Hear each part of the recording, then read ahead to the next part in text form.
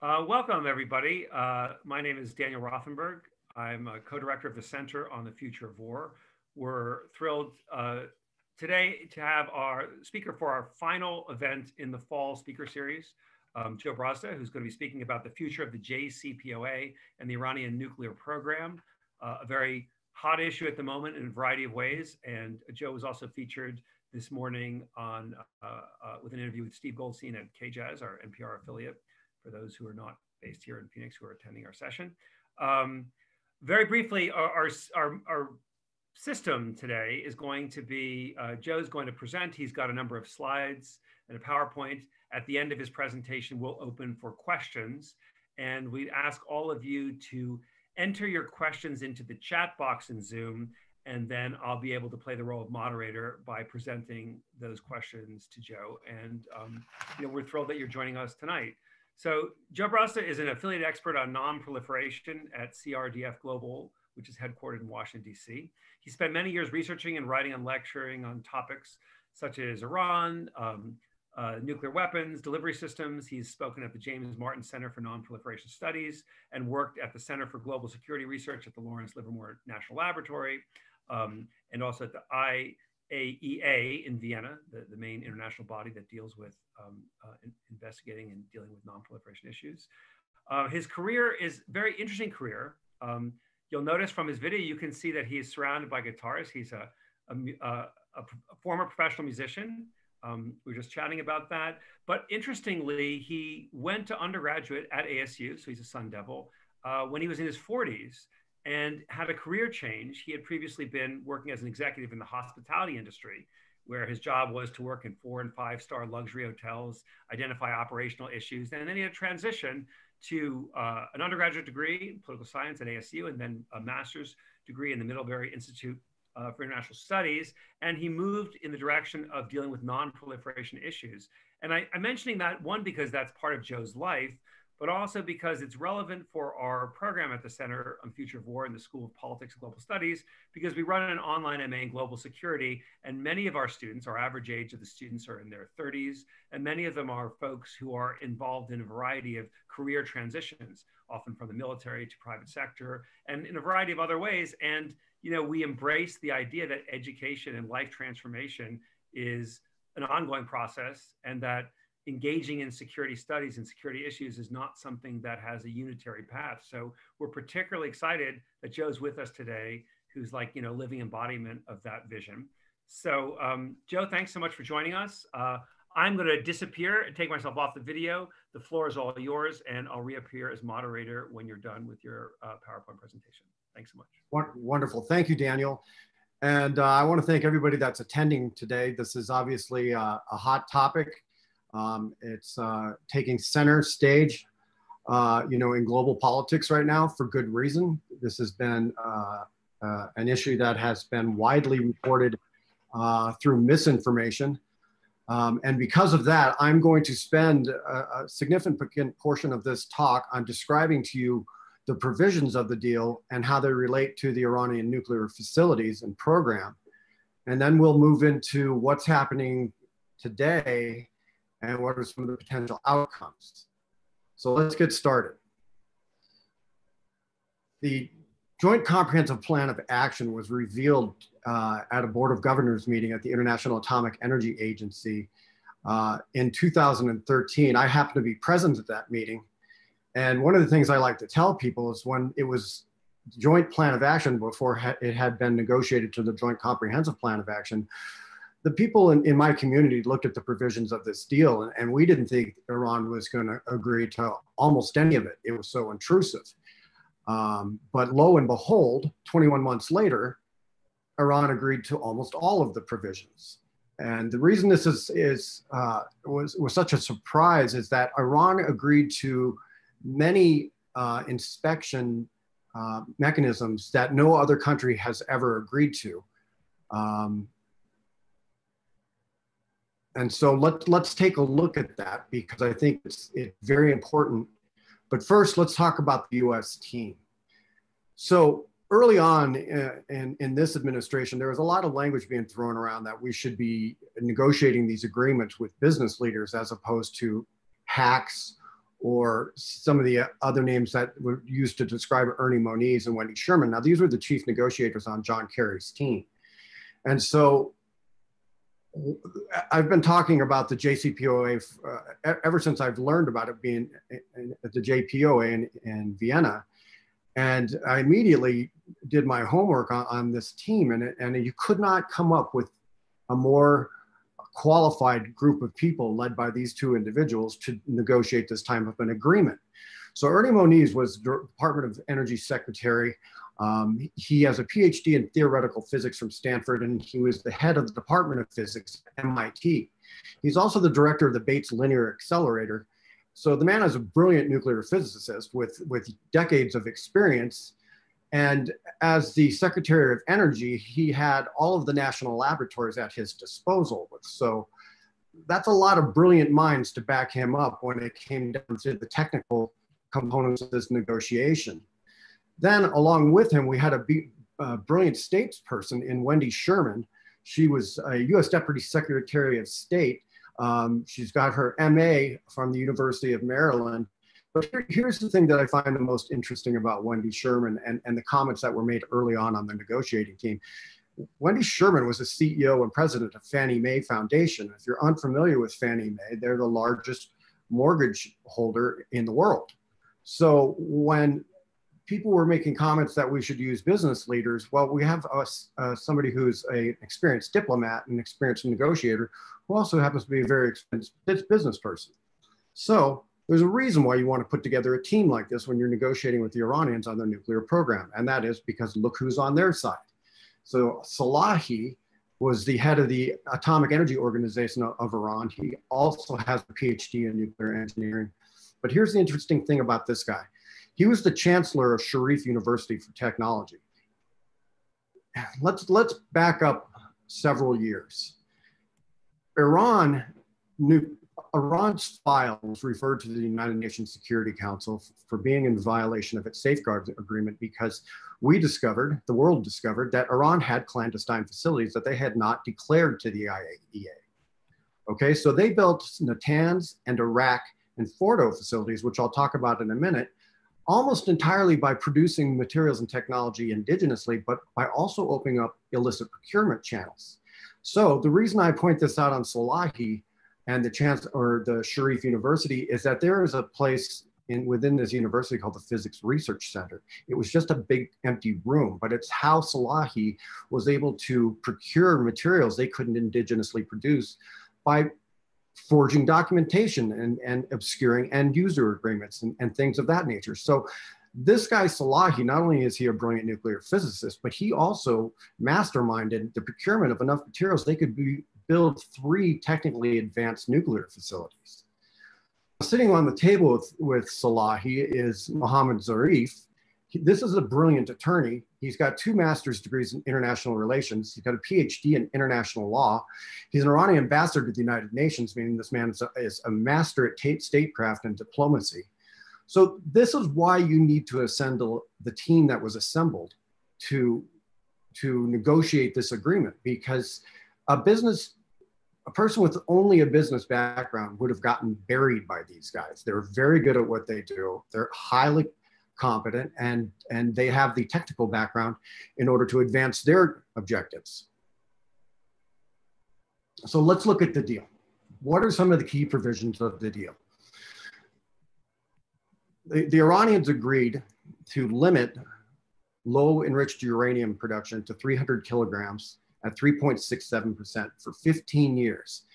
So what that means is that is not a significant amount of uranium. And at low enrichment, if you spun this into your centrifuges further and tried to enrich it higher than 3.6%, you would wind up spinning all of your uranium out and would not have enough left for weapons. So that was a big shift in direction for the Iranians. They were already stockpiling.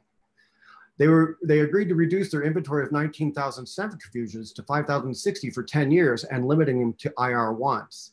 So what this means is that these IR1s are old, archaic machines. They break down a lot. They do not have a good efficiency record. Basically, 5060 IR-1s are not going to be able to spin enough weapons-grade uranium for the Iranians to advance a nuclear weapon program. These machines were procured from Pakistan in the 80s, so they're very outdated. And as I mentioned, they don't have a good efficiency record. There is something called a separative work unit. This is a method by which they apply the efficiency of these machines. These things have a 1.03 annual separation work unit. It's called a SWU. Advanced machines these days have a 95 SWU. So these are just old and they break down and they are not reliable. So when they reduce their stockpile of centrifuges from 19,000 to 5,060, the excess machines will be stored under continuous IAEA monitoring for 20 years and they'll be disassembled, okay? What you're looking at in this picture of Natanz and these advanced centrifuges, you're looking at the casing. Within this casing, there is something called a bellows and a rotor. What you should understand about how centrifuge technology works, these bellows and rotors are attached and they spin extremely fast. Now these machines, their bellows and rotors only spin at about 1,000 rotations per second. So that's old, that doesn't really work that efficiently, okay? But the interior of these machines are disassembled and those parts are laid out so that the IAEA can monitor them 24/7 with cameras for 20 years. Now, additionally, if you look at this picture of Natanz, you see all this piping and electrical work, all of that has to be removed. And what that means is that if the Iranians decided they wanted to rebuild this facility beyond the parameters of the deal, it would take a large effort. It would require a lot of engineers and we would see it, we would know.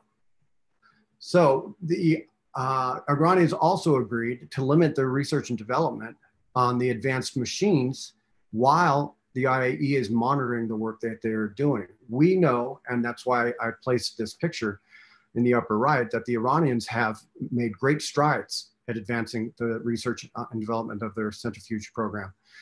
They have IR-2Ms, which are twice as fast as IR-1s. They have IR-4s, 6s, 8s, and now they've just come up with an IR-9.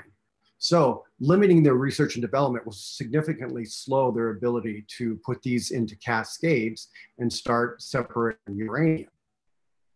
Now, this final bullet point on this particular slide is what's one of the things that I find really remarkable. Now, all of these provisions that they've agreed to are intrusive and nobody else has agreed to allow the IAEA this kind of an inspection regime. But this final one is what's interesting because it's a centrifuge component manufacturing transparency. The IAEA can inspect their manufacturing facilities for centrifuges. Now that is outside of the IAEA's domain. They are mandated to inspect and verify facilities that utilize nuclear material, fissile material. This is not what these facilities are. These are manufacturing facilities. There is no fissile material being introduced at this stage.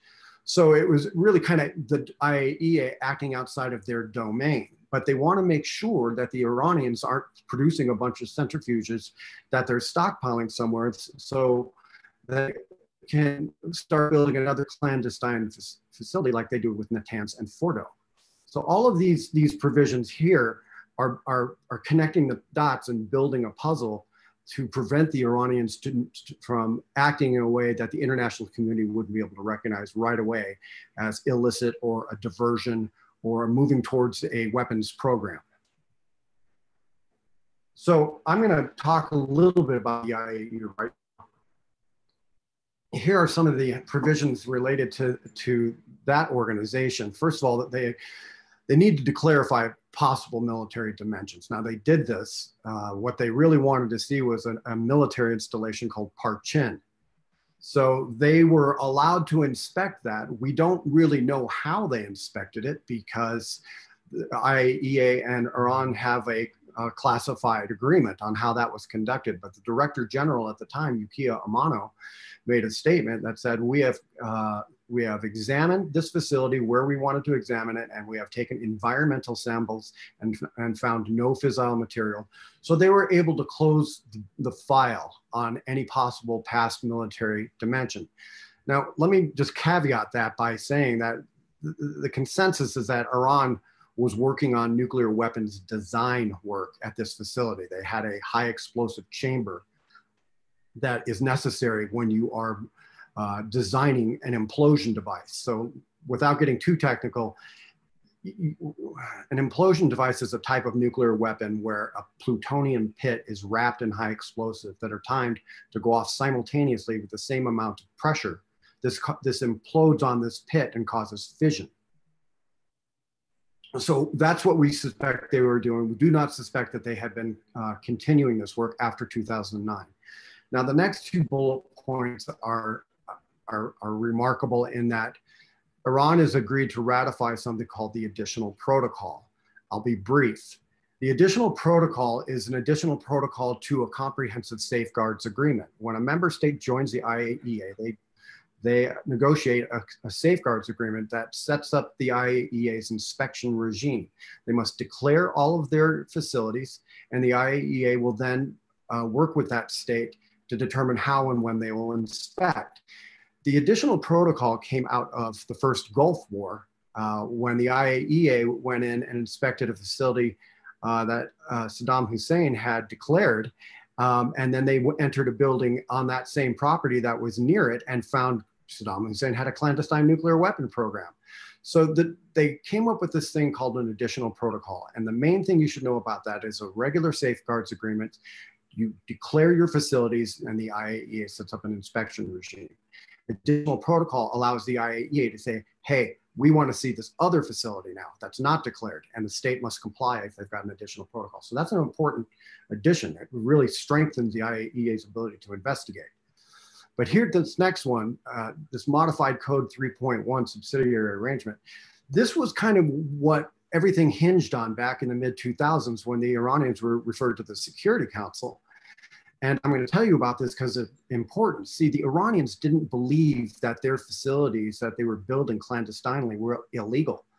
The Modified Code 3.1 is a code that the IAEA came up with and passed through the Board of Governors and imposed it on all of its member states. And what it changed was this. This code says, prior to this code, the IAEA said, you must declare any new facilities 180 days before you introduce fuel, okay? This is what the Iranians agreed to in the beginning. And when they modified the code and changed it to you must declare any new facilities during the design phase, the Iranians said, we didn't agree to that. And that's where the whole disagreement came in, and the Iranians were, sent to the Security Council and international sanctions were applied. So now Iran, which allowed 10 years worth of sanctions to be levied on it over a disagreement on this code, has now agreed to conform. So this is a major concession for them. So there's a comprehensive inspection regime. And here, the next one is, this next bullet point is interesting in that now there is something called a procurement channel. All of the materials going through international trade that might lend technology or materials to Iran's nuclear program has to be monitored. And there is a working group that's set up to do that. Then there's a dispute mechanism with the time limit. We'll talk about that again in a minute. That's huge. And then here's what a lot of people don't understand, that the long-term enrichment plan for Iran, for its facilities, is coordinated with the IAEA. And so Iran will not be allowed to just start spinning centrifuges and stockpiling uranium. That doesn't make any sense for the facilities that they have. It's all going to be coordinated with experts who are going to place limits. So let's go to some facilities now. So this is Iraq. This is a heavy water research reactor. This was discovered by a rebel group and leaked to the West. The Iranians had pretty much built this thing. It was mostly completed when we discovered it. This is basically a plutonium production facility, okay? So you get plutonium is a material you can make a nuclear weapon with. And it's a man-made product. It's a fissile material that is the result of reprocessing wasted fuel, or spent fuel, I should say. So you reprocess this fuel and you pull plutonium. Well, the fuel, the waste fuel for this type of reactor is perfect for that. So this is why it was so alarming when we discovered they had this and they had not declared it to the IAEA. So now they were redesigning it so it can only produce maybe 1 kilogram of plutonium a year, but it has to be reprocessed. Understand that, as far as we know, the Iranians do not have any reprocessing facilities. All of the spent fuel has to be shipped out of the country. We now know that that's going to Russia, and they will build no new heavy water reactors, and they will not accumulate heavy water, so that if they have a clandestine reactor that they're building someplace else, they will not have the heavy water for it. And no research in developing on any type of reprocessing technologies for 15 years. So add to that the IAEA inspecting on the entire fuel cycle, including mining, which is important. No other state allows the IAEA to inspect their mining, but we wanted to make sure that the Iranians weren't pulling uranium out of the ground and shipping it to a clandestine facility for enrichment. So it basically nullifies this as a weapons production facility. But here's something I like to include in this particular part of this talk, is this is what the Iranians did. They removed the calandria. This is the heart of the reactor. Those tubes contain moderating fluid, the heavy water. It contains the fuel.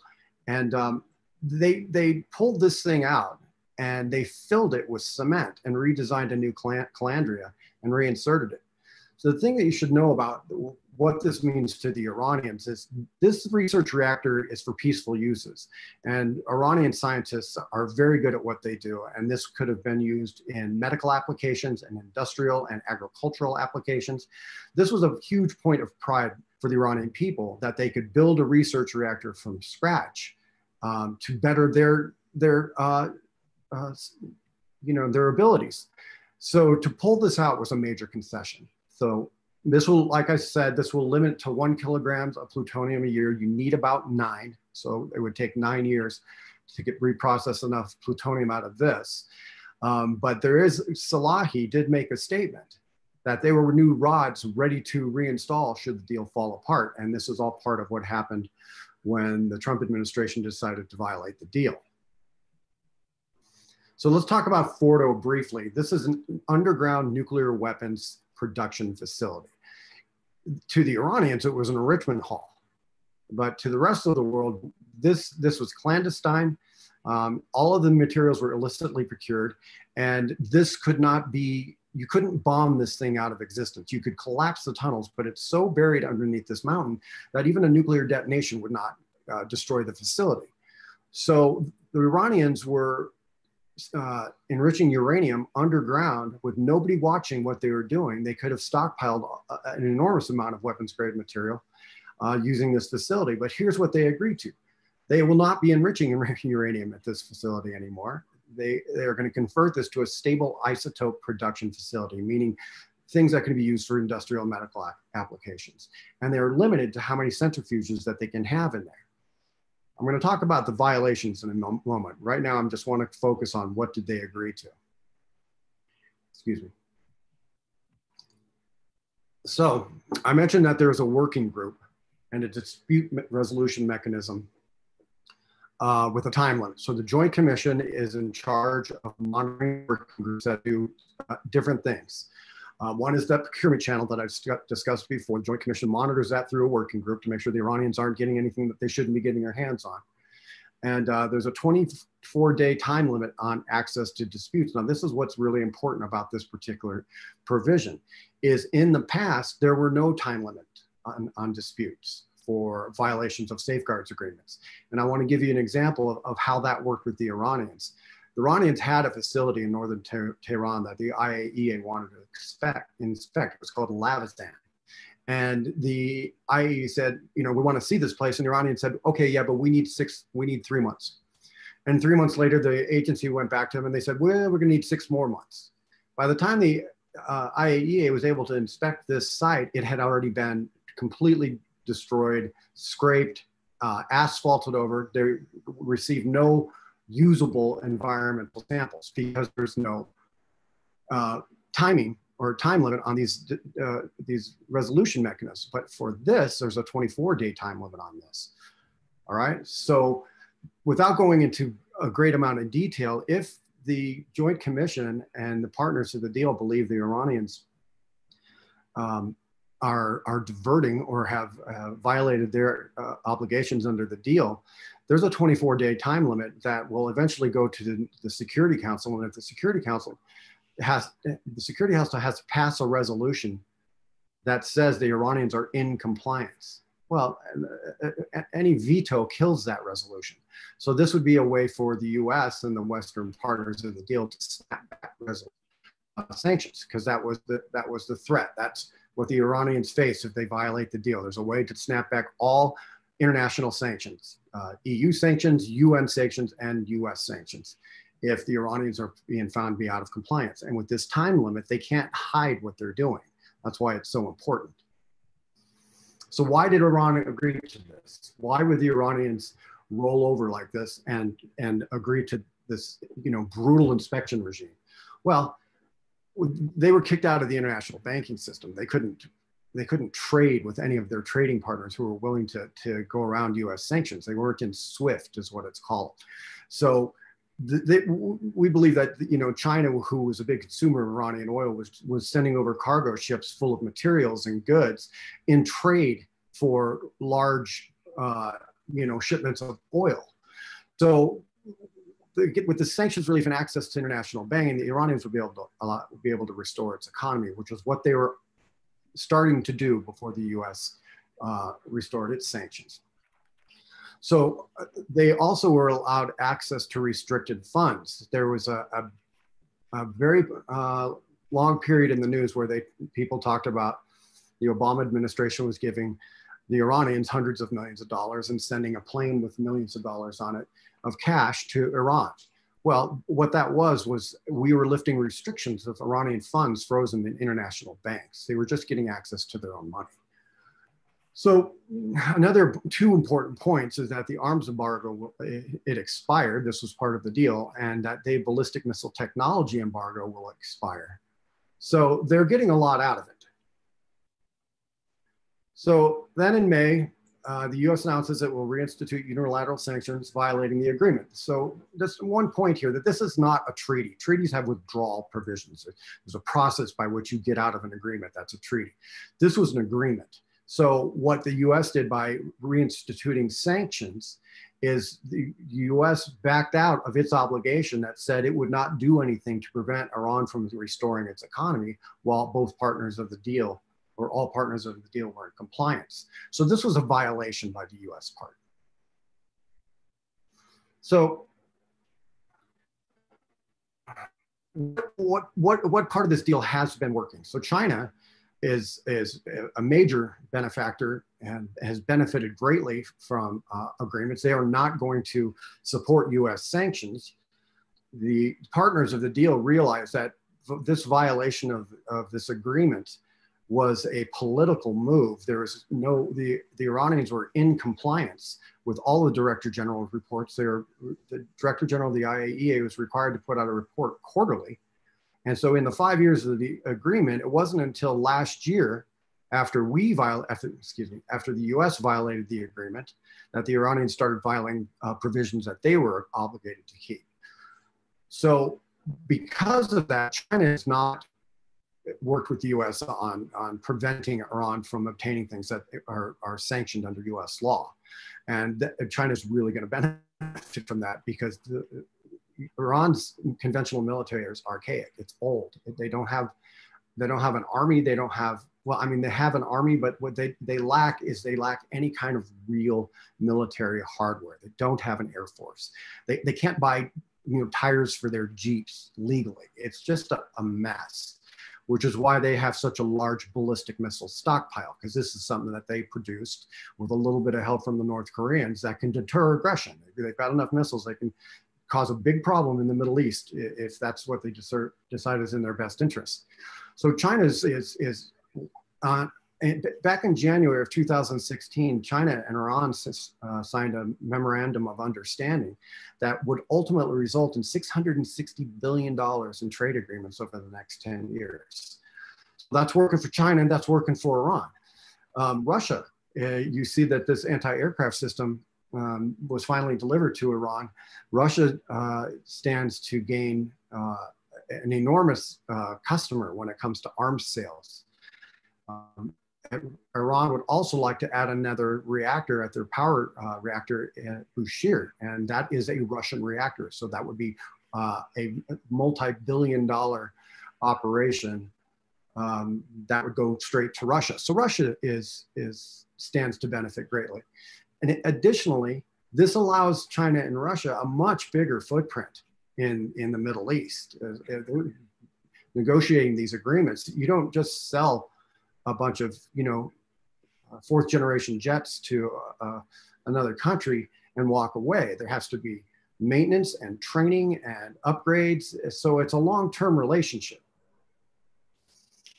And IAEA reports Iran was cooperating and it's full compliance. So that was good. We've got eyes into their program we've never seen any other state agree to. So we feel very, very comfortable that all of Iran's facilities would be inspected in a way that if they tried to divert materials or technology to a clandestine program, the world would know about it right away. And then we could go back to where we were. So another thing that's working that's very interesting is that the EU had inked a lot of deals with the Iranians. There's a lot of contracts in place when the US violated the agreement. And so they didn't want to support our sanctions. And it means a lot of money to EU countries. They didn't want to walk away from this because our current president wanted to make a political point.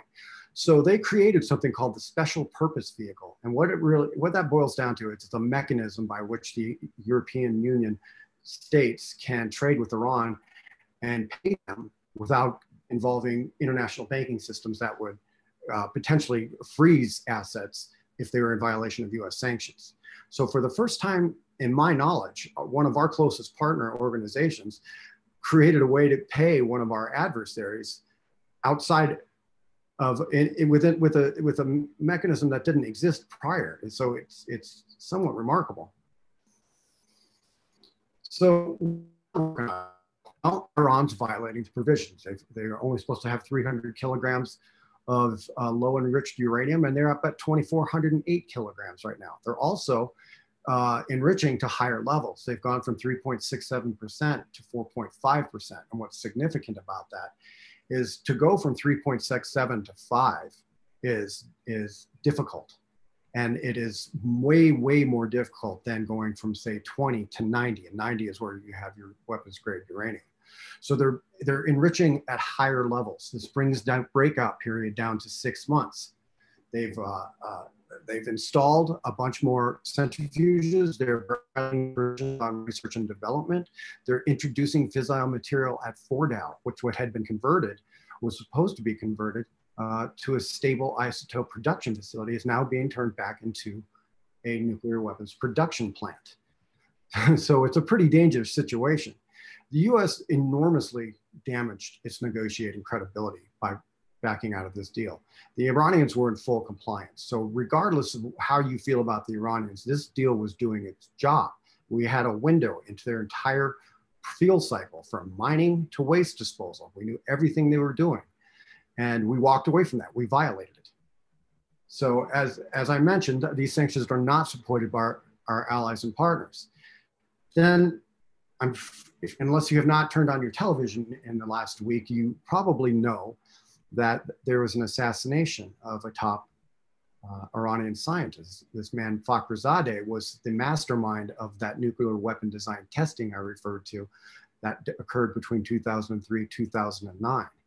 So this is not going to really, this is not really going to significantly affect their program unless they have a clandestine weapons program, but they've got plenty of scientists. But what this did is it's created a huge, huge problem for the moderates in Iran.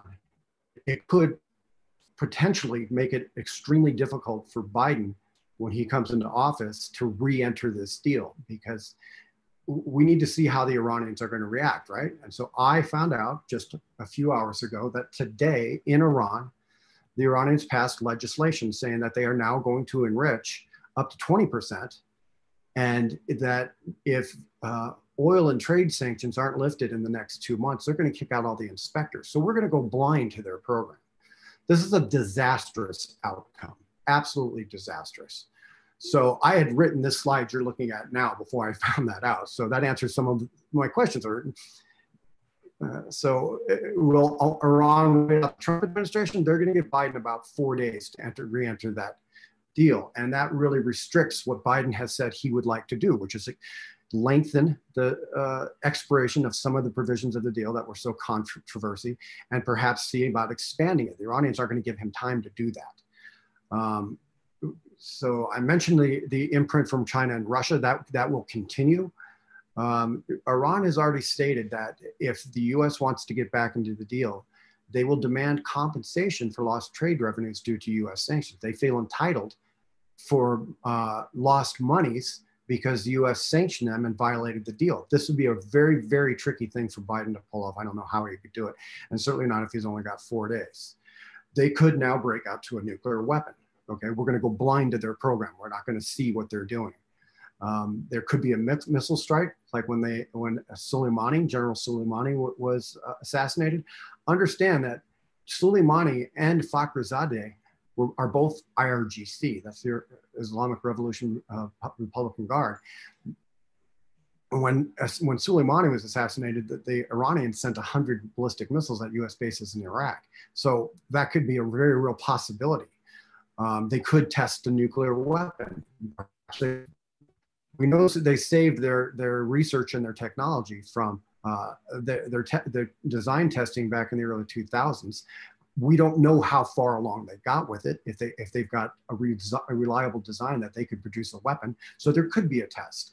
They could withdraw from the JCPOA entirely and expel the IAEA inspectors, which they just said they were going to do. And even worst case scenario, if they kick out the inspectors and go towards a nuclear weapon, they'll withdraw from the Non-Proliferation Treaty, which would be an international disaster. It could lead to a 10th nuclear weapon state, which we do not need. It is the worst case scenario. So that's my presentation. I'm ready for any questions. Hi, yes, so let's use, everybody out there in the audience, let's use the Q&A feature within Zoom, which you can see at the bottom of your screen. We have a couple of questions here. I'll just go right to them from Madeline Wright.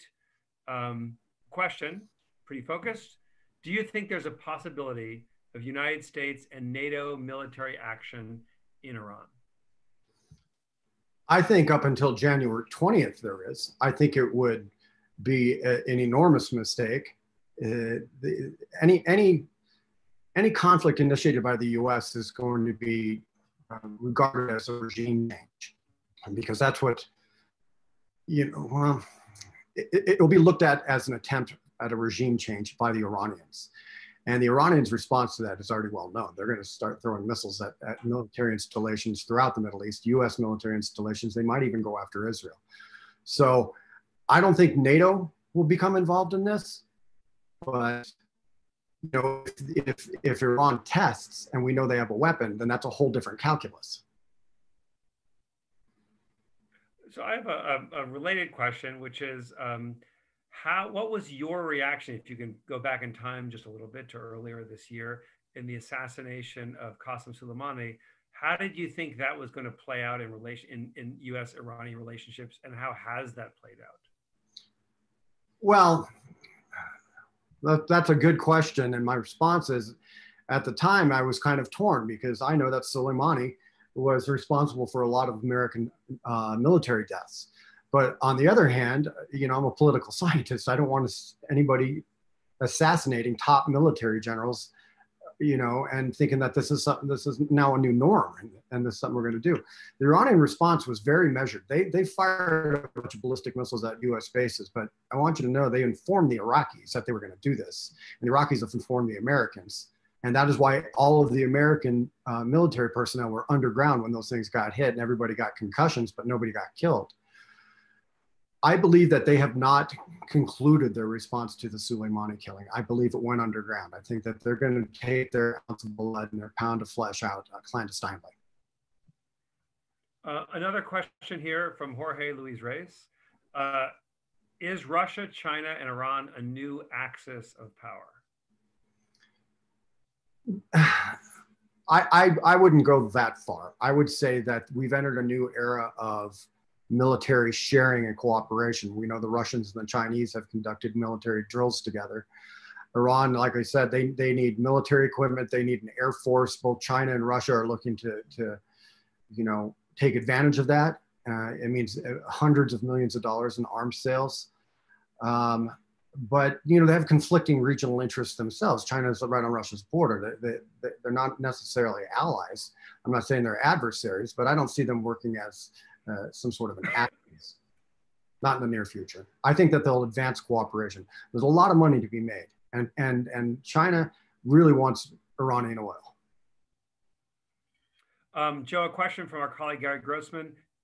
Very often, I'll just read it, Joe. Very often when terrorist acts occur, Iran is blamed, at least by the US, Israelis, Saudis, etc. What evidence exists that they are indeed responsible for this terror worldwide? I'm sorry, can you repeat that? Sure. Very often when terrorist acts occur, Iran is blamed at least by the US, Israelis, Saudis, etc. What evidence exists that they, that is the Iranians, are indeed responsible for this terror worldwide? Well, it's mostly the financial trail, but I don't have access to classified information, so I'm not sure how Israel and the US are drawing their conclusions. I would say if we start looking at specific terror events, we know, for instance, that the Jewish center bombing in Argentina was done by the Iranians because we know which Iranians did it. But for me to expound on this topic without having access to classified information, I can only surmise based on open source evidence, and so that's my response. A question here from Cameron Vega, student research fellow with our center. If Iran successfully completes construction of a nuclear weapon, what is the risk of them proliferating such weapons to non-state and regional actors hostile to the United States and Israel? Well, my first response to that is there's just no way they would do that. That's a whole different ballgame. If Iran becomes a nuclear weapon state, I don't see them allowing that technology to get in the wrong hands, because if it's used, Iran's going to get hit with a nuclear weapon. It's the same thing with North Korea. Kim Jong-un can make a lot of money proliferating his nuclear technology, but he's not doing it because that's not in their long-term goals, right? These in North Korea's instance, this is to deter an invasion, right? So if the U.S. mounts an invasion, the North Koreans are going to see it. They're going to see it at our bases in the region. They're going to nuke those bases, and they're going to dare the U.S. to nuke them back because now they have ICBMs that can hit anywhere in the United States. So we'll get hurt. I imagine the Iranians want, if they move towards a nuclear weapon program, it would be simply for deterrence and a second strike capability. What the Iranians need is they need a conventional military. They need an open pipeline for them to move military technologies in and out of their programs and to modernize and to maintain them. So if they go for a nuclear weapon and they do any kind of testing right now, I would say it would be out of response to what's going on with these assassinations and the provocations that have resulted in these steps, like throwing the inspectors out. Question here from Andy Gordon, lawyer who also teaches at the ASU Law School. Can you comment on Tom Friedman's column from last week regarding threats raised by Iranian drones and cruise missiles that need to be addressed first or at least simultaneously? So it's a great question. And I think that these types of things do need to be addressed. I think that you address them outside of the sphere of the nuclear deal. You leave the nuclear deal alone. You keep our visuals into their program the way they are, so we know that they're not diverting. And then you go after a missile technology or drone technology agreement. There are international regimes in place. The Missile Technology Control Regime, it has 35 member states, but most states that have a ballistic missile program abides by the provisions within that regime. So creating a deal for missiles has already really been kind of written by the experts in the field. Most people understand what the Iranians would be willing to agree to, and what kind of restrictions and limitations we could put on their program. But that would be a separate deal. And that, to me, is the way to go. A question from Kyle Ballard.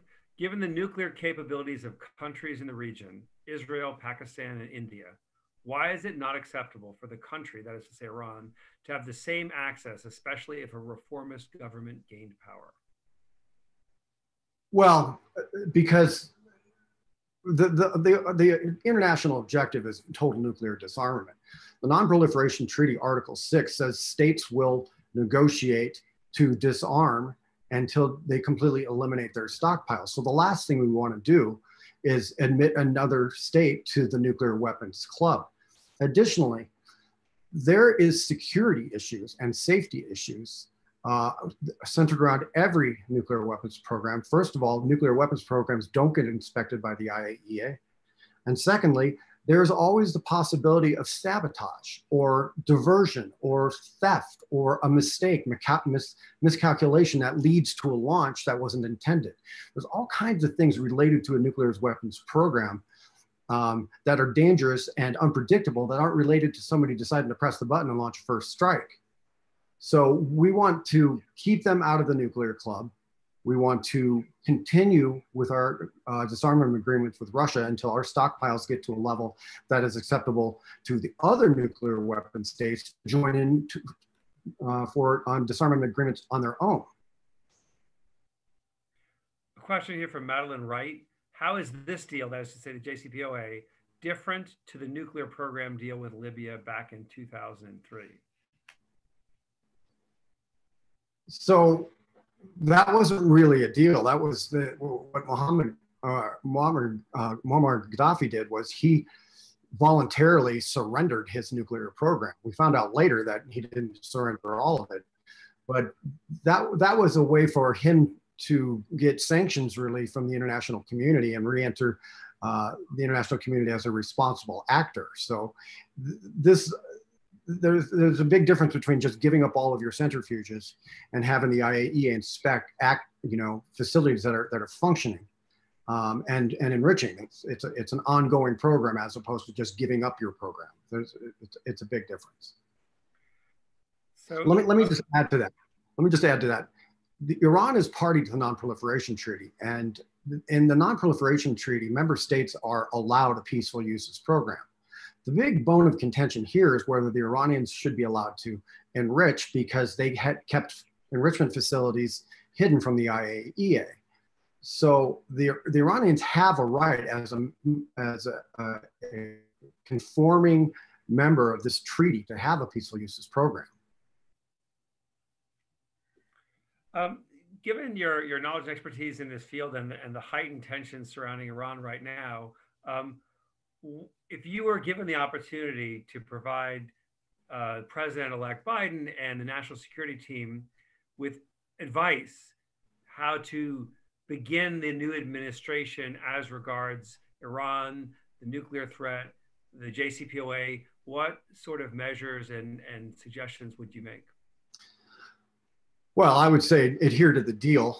Find a way to communicate with the Iranians in a way that they find acceptable, so that they would not kick out the inspectors. I think that's number one priority, is to keep this verification regime active.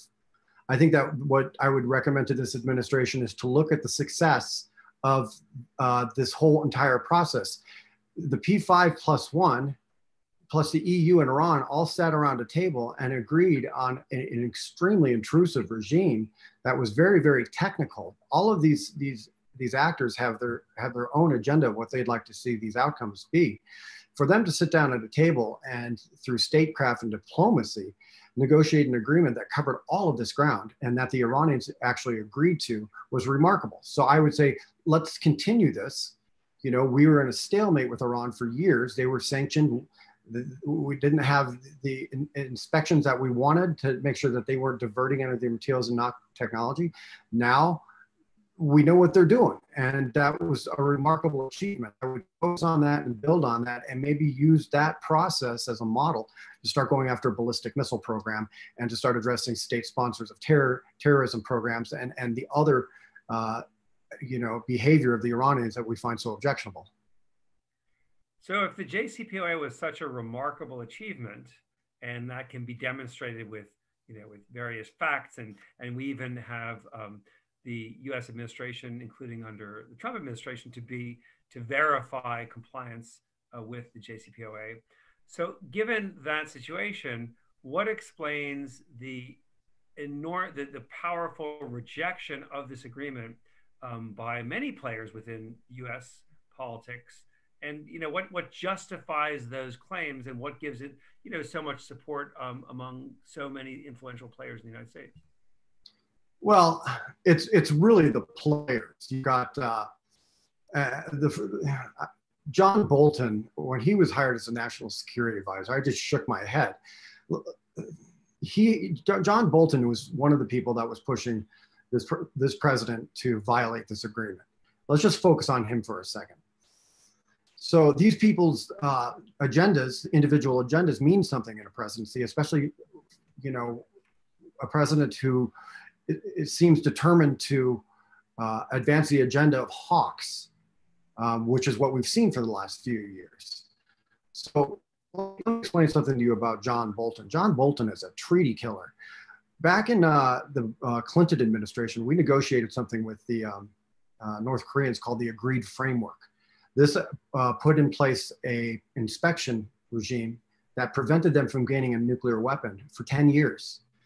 When Bolton was placed in the subsequent Bush administration, he made it clear that he was going after that agreement, and he did. And when that agreement was violated, the North Koreans threw the inspectors out of their country, and now they have nuclear weapons that can reach the United States.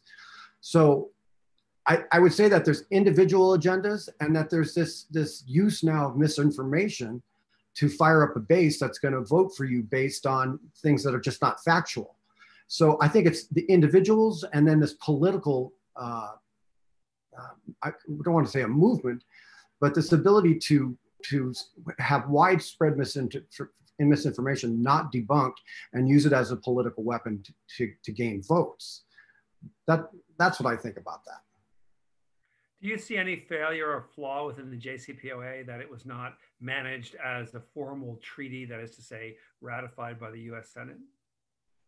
Well, in a perfect world, this would have been a treaty that got ratified by the U.S. Senate, but the U.S. Senate has a very long history of not ratifying treaties. So I understand why the Obama administration went about it the way it did. We couldn't see this hawkish government coming to place that was not acting rationally. Starting a war with Iran in the Middle East right now would be a disaster for everybody involved. Lots and lots of people would die. And this seems to be the area that's being pushed. This assassination of this civilian scientist is a case in point. If the Iranians decide to react in a way that I don't think they will, disproportionately, this could lead to a regional conflict. So why is this type of action being allowed or not roundly criticized? I don't know. So to turn to another area of non-proliferation questions, when the Trump administration first came into power, it was indicated by the previous President Obama that one of the most pressing national security concerns was North Korea. And one of the earliest and most focused efforts to engage in the foreign policy sphere by President Trump was to come up with a new agenda, and a new mechanism, a new set of strategies to deal with North Korean nuclear program, including face-to-face meetings between the leader of North Korea and the leader of the United States. What's your assessment now, 4 years into that effort? What came of it? What were the gains? What were the losses? How would you look at that in terms of non-proliferation and foreign policy? Well, I mean, we didn't get anything out of that, did we? Kim Jong-un got some legitimacy and he got a nice spotlight on the international stage, but he didn't alter what they're doing with their nuclear program slightly. It didn't slow down, it sped up. So they developed bigger and more powerful ballistic missiles. They tested the most powerful nuclear weapon yet. I don't see what we achieved by any of this Hollywood diplomacy that we saw. That was all looked like the only thing that came out of it was a bunch of, picture opportunities. So I think that it's a failed policy, and that I don't necessarily believe that this wait and see policy that had been going on for years before that is the right way to go. But it's hard to put the genie back in the bottle when somebody gets a nuclear weapon. And the North Korean strategy is sound. They can hit Guam, they can hit Okinawa, they can hit Washington, D.C. So nobody's going to try to go take out Kim Jong-un right now. So I would say that it's been a policy victory for the North Koreans and an absolute failure on the part of the United States. Globally, do you see any major takeaways from what is now decades of efforts at nuclear nonproliferation that we can use as sort of guideposts for moving forward to minimize the proliferation of nuclear weapons? Yeah, I think that an organization called ICANN was instrumental in helping the United Nations write and implement a resolution that became the Treaty on the Non-Proliferation of Nuclear Weapons. I think I have the acronym wrong, but nuclear weapons are now banned. Enough states have ratified this treaty that it's become international law. It doesn't mean that the P5 is going to comply with this, but what started off as a small organization putting out this idea that was kind of laughed at by the nuclear weapon states became a treaty that's being ratified all over the world. And I think that should be looked at as a success and find a way to support and encourage this type of thing as another method to hold the nuclear weapon states' feet over the fire to get them to negotiate new disarmament agreements until we can get these stockpiles eradicated. Do you think that there's any likelihood or even possibility that nuclear stockpiles will be eradicated? Not in my lifetime, but I think that it's one of the most important endeavors in the world today. We have the ability to decimate life on this planet many times over. And since we attacked Japan with nuclear weapons in World War II, there have been around 1,000 near misses. I see it much more likely that somebody makes a mistake reading early warning radar and launching a counterattack than I do a president or a rational leader actually launching a first strike. So there's plenty of terrorist organizations out there that would like to get their hands on fissile material and make dirty bombs. There's just so many ways that this could turn bad and ugly that some of the most brilliant people I know are in this field and working every day to try to get the nuclear weapon states to live up to their obligations under Article 6 of the Non-Proliferation Treaty, and that is negotiate disarmament. We are getting there. New START was excellent. New START's about to expire. It will be extended with a signature. If Trump doesn't do it, then Biden will. And then we can start negotiating the follow-on treaty where we can reduce the stockpiles even further. So this work needs to continue.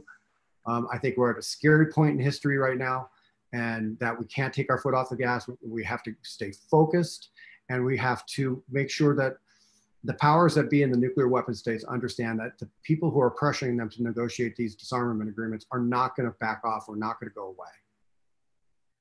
So we've come to the sort of the close of this evening's event, but before we thank everybody and say goodbye, do you have any final words, any sort of parting thoughts about JCPOA, Iran, the situation that we're facing at present, and just how we should orient our thoughts and expectations moving forward? Well, I just want to say that I think that there's a lot of Iranian behavior that I disagree with. I believe that that needs to be addressed. But I also think that there was a time before the Iranian Revolution when US and Israel were partners with Iran. And the Iranian people and their society is rich in culture and education. They have brilliant scientists. They have an excellent university system. These are the Iranian people are worth our efforts to continue trying to find ways to talk and come to solutions to our disagreements. And that's how we should do these things moving forward. We have got an Iranian government that is very contentious. They have their beliefs on why they are that way, and they're not going to back off.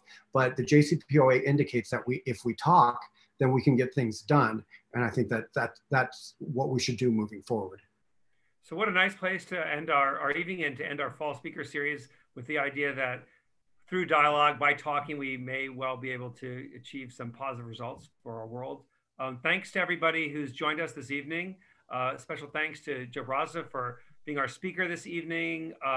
Also, thanks to Selena Daniel, who is our center coordinator, who's been behind the scenes organizing all of this and sending out the various notices that you received to hear about this event. We wish you all wonderful holidays, wonderful end of the semester for those of you at the university, and thank you all so much. Have a great rest of your evening.